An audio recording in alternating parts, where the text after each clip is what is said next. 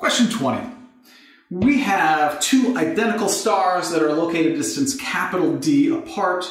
They're moving both in a circle around the center of mass, which is right between the two. We know the mass of each star, we know the velocity, we know the universal gravitational constant. And the question is, which is a correct relationship amongst all of these variables? Let's start by drawing a free body diagram. Both of these objects are going to be attracted toward one another using Newton's universal law of gravitation. There's a force of gravity. They're being pulled toward one another. Now, because they're moving in a circle, let's sum the forces in the in direction.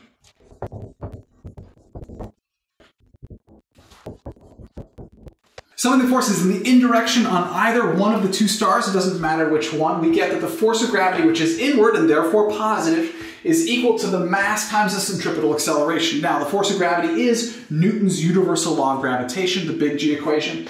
Big G times the mass of one star times the mass of the other, but they're both the same, so I just put the mass of the star divided by r squared. That's equal to the mass of the star times the centripetal acceleration. And an equation for centripetal acceleration is the tangential velocity squared divided by the radius. The mass of the star cancels out, and therefore we get that the big G times the mass of the star divided by r squared is equal to the tangential velocity squared divided by r. And now we can simply substitute in our values.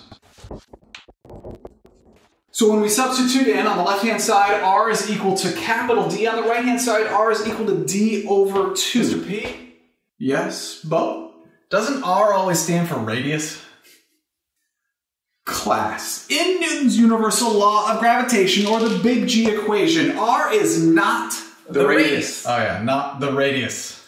R is the distance between the center of masses of the two objects. This is especially confusing because r sometimes is the radius. So you have to be really careful in Newton's universal law of gravitation that r is the distance between the center of masses of the two objects. So in this particular problem, that r value is capital D. However, in your centripetal acceleration equation, that r is the radius of the circle, which in this case is the diameter capital D divided by 2. So they are not the same in this particular problem. So r is not the radius. It is by definition the distance between the center of masses of the two objects. And yes, sometimes it does work out to be the radius, but not this time.